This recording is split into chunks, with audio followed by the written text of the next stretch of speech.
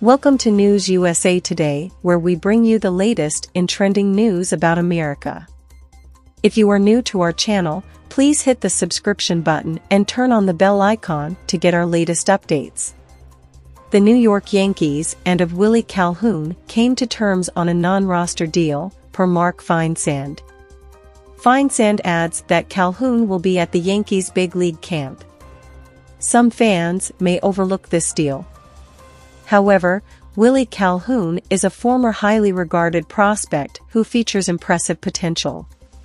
Injuries have unfortunately hampered his overall production in recent years.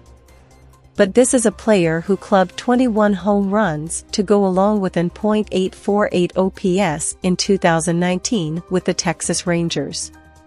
The Yankees have enjoyed a solid offseason, but they are still looking to fill out the roster.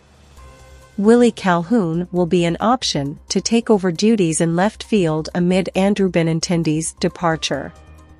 The Yankees' outfield is currently slated to have Aaron Judge in right and Harrison Bader in center field. Giancarlo Stanton can play some left field, but New York seems to prefer to keep him at DH. Even if Willie Calhoun doesn't win the left field job, he still could make the Yankees' big league roster. His power from the left side would certainly play well at Yankee Stadium. Calhoun could be a fourth outfielder/pinch hitter for New York in 2023. In the end, this is not a move that will make or break the Yankees' World Series chances. But minor moves such as this feature the potential to pay off in the long run.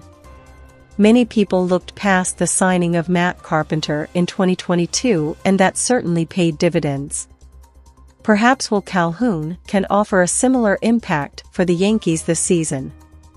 Thank you for watching. Leave a comment if you enjoyed watching and share the video on your social media. Please follow and subscribe to News USA Today and hit that notification icon.